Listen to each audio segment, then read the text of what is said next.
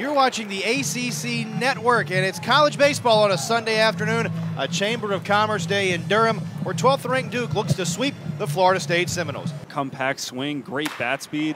Line to right, and Florida State takes the lead. To handle these pitches, especially. Murray cranks one out to left. This ball turning near the pole, and off the fair pole, and gone for Ethan Murray. His first homer of the season, and Duke has tied the game up in the first. And just as we're talking about being down in the zone, he hangs a slider, and Ethan Murray puts it right off the foul pole. Prime pimp job here. Back to the leg kick, but that is a slider right in the heart of the plate, and Murray knows it's gone off the bat. Just waiting to see if it stayed fair or not.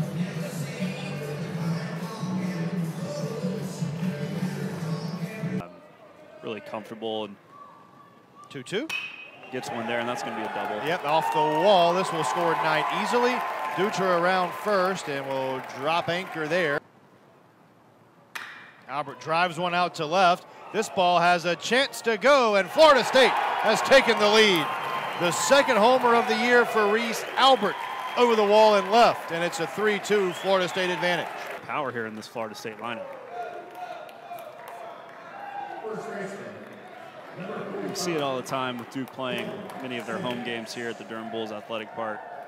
That wall will take some away, and it'll also give some. And that one, probably isn't getting out of most yards, but just dunks it right over there, the 303 sign ball. But based on what Duke typically does, he got the heater and touches it pretty good. Yeah, it's a center low Perfido with a beat on it, makes the catch on the warning track. Both runners tag, and Florida State leads by 2. A sacrifice fly for Simmons. Chopper to third, weakly hit. Martin throws it down the right field line, and that ball caroms over the sidewall, and Dutra will be awarded second base. The defensive woes continue. Bats with the bases loaded and 2 away. And he sends a towering fly ball to center. Low Perfido to the wall, gone. A grand slam for Elijah Cabell, and he opens it up for the Seminoles in the 8th. Jettisons another ball out to right center field. Towering fly ball on the first pitch he sees from Johnson. Ball just kept going.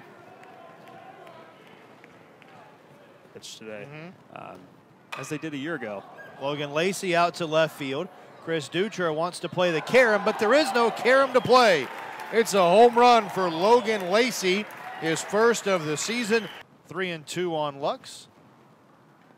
And Florida State has secured the series finale. So Florida State wins it. The Seminoles are now 10-5 on the year. Duke drops to 12-3.